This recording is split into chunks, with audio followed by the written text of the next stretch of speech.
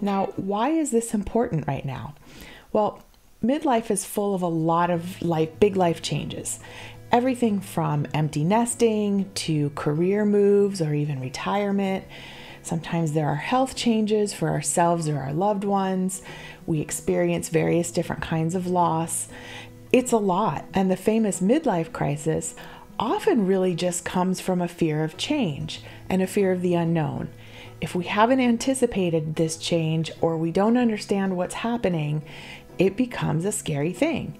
So let's break down some specific strategies to help you process change with optimism and confidence.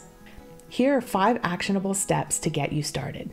First, and I would argue the most important, is to reframe your mindset. Instead of seeing change as a threat, think of it as an opportunity. Ask yourself, what new skills or awareness can I gain from this? How can it enrich my life? How can I be a better person having gone through this change? So as a first step, try this. The next time you face change or are about to face change, write down 3 positive outcomes that could possibly come from it. Hold these positive outcomes in your mind as you go through the change. Visualize them. Where are you? What are you doing? What would it feel like to have those positive outcomes come true? Better yet, write it down and keep it handy. As you visualize and really feel what it feels like to have those positive outcomes, sit with that feeling for a bit. Remember what that feels like. Your brain and your body will remember that feeling and they'll help you move towards it during the process. Next, set small, achievable goals. Big changes can be really overwhelming if you look at them in their totality. But if you break them down into smaller, more manageable changes and steps, this will help you make steady progress without feeling overwhelmed. Sometimes it's helpful to start with the end in mind and work backwards until you get to that first actionable step. So create an action plan. For example, if you're considering a career change but really aren't sure what you want to do, that's a big, scary change to have happen. It's a lot to think about. So instead of starting with that, start by setting a goal to research 1 new career path per week. If you just became an empty nester, pick one of the things you can do now that maybe you couldn't do before the kids were out of the house. And do that thing. And then the next thing. And then the next thing. Baby steps. The third part of the strategy is to build a support network. Surrounding yourself with support people who encourage and inspire you can help you navigate change so much easier. Having a network of friends, family, a therapist, or even a mentor can provide valuable perspective and motivation. Seek out people who have been through this change themselves and ask them what they learned and maybe what they would do differently. You might even find a support group of some kind.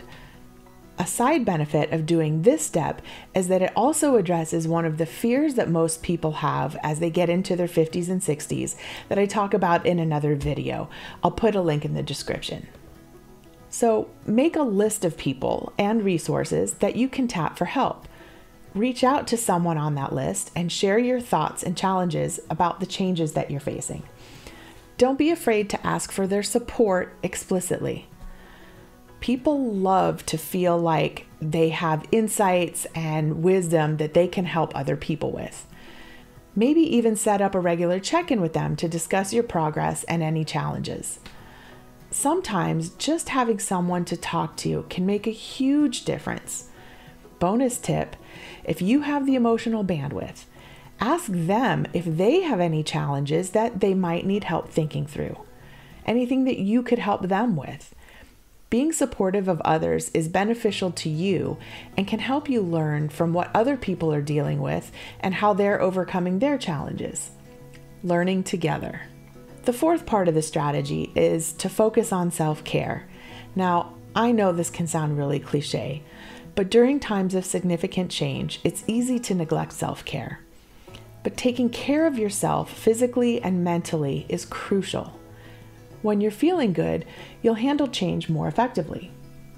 So the first step, make a list of your go-to self-care activities that typically work for you.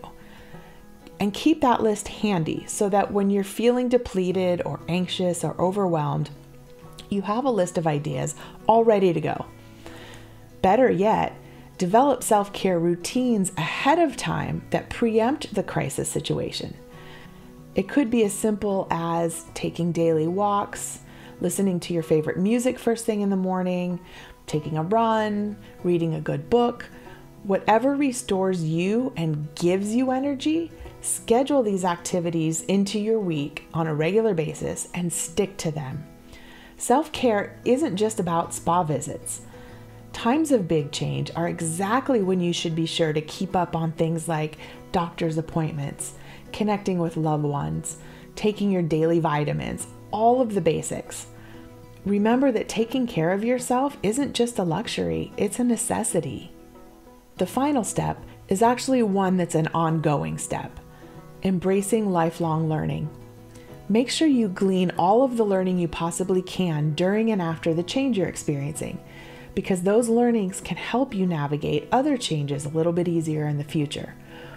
This is where a journaling practice can come in really handy.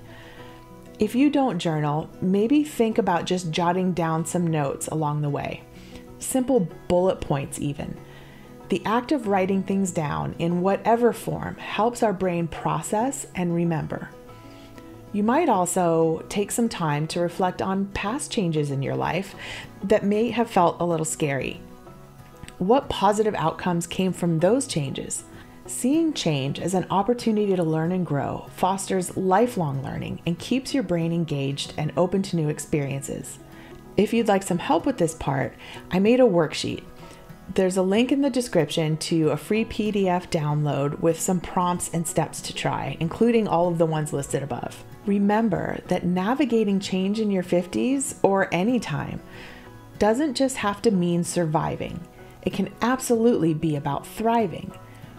Embracing these strategies can help you turn uncertainty into opportunity and make this stage of life one of the most fulfilling.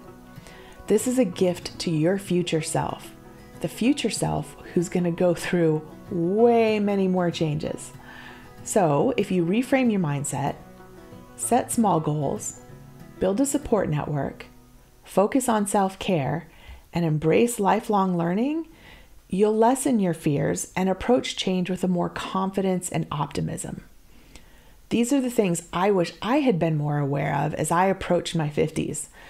I have more advice for my former self in this video, including navigating crisis and chaos. Check it out next.